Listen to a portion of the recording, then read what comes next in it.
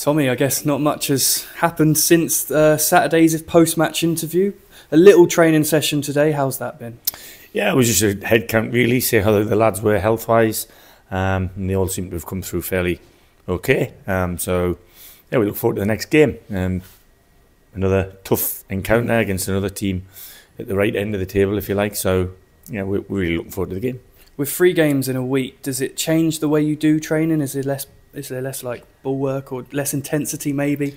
Possibly a little less intensity in a game in a session like this morning, simply because a lot of the lads have, put a heavy shift in on the Saturday. But obviously the lads who didn't start the game or that played part of the game need a little bit topping up. So you do a little bit of a split session. But still, obviously, our main focus as a group has been on Tuesday night since Saturday night. And the relevant information has been given to the lads again. And obviously we'll go with whatever team we go with. We'll have a plan to try and win the game.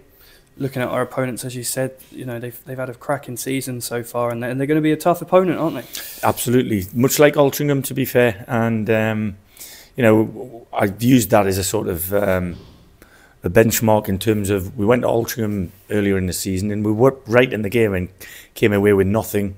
Beaten by the odd goal in 3, the same as it happened at Barnet.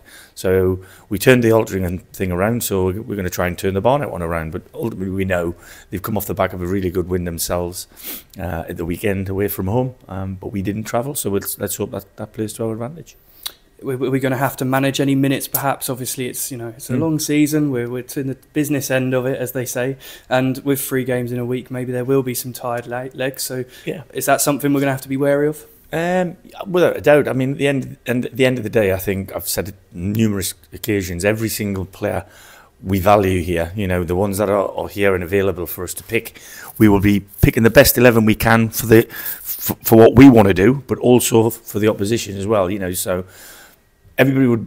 Well, a lot of people would just think, you'll pick the same team because it was a very good performance on Saturday. There wasn't one player I felt, whether he started the game or whether they came from the bench, that didn't fit seamlessly with what we were doing, and everybody was on the same page for the whole 90-odd minutes that we played, and that's the aim as a staff every time we play. So there will be changes, but I won't be telling you who they are.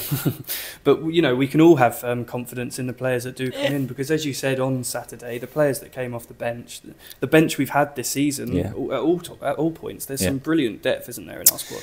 Yeah, I mean, there's certain players that probably feel like they could have played a little bit more, and I would agree with them, but I can only pick 11. So and I think most of them have been very understanding of that.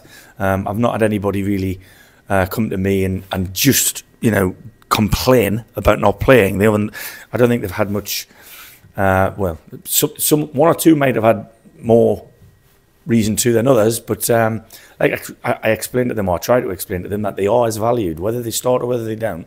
They're as valued to us as a staff as anybody. And sure as eggs is eggs, between now and the end of the season, there'll be 1 or 2 faces playing a little bit more than they maybe have done in the last couple of weeks, because that's just the way it'll work. There'll be suspensions, there'll be a niggle or workload like this one, Tuesday, Saturday, means somebody will probably not be able to, or a couple of the lads mightn't be able to do that because of their history. And we as a staff, both medical and the technical guys, we've got to manage that load. Do you think the confidence within the squad, the competition within the squad is something that has given our dressing room such a good spirit? Because every player I seem to speak to is one of those players that has a bit of competition behind them, but they all say how they're all chomping at the bit to get those 90 minutes in. Yeah, well, if I was to ask the team to pick a team, the only person that every one of them would pick is themselves. Yeah. But I would suggest the team might be picked quite differently from different aspects or different angles. It depends who you are.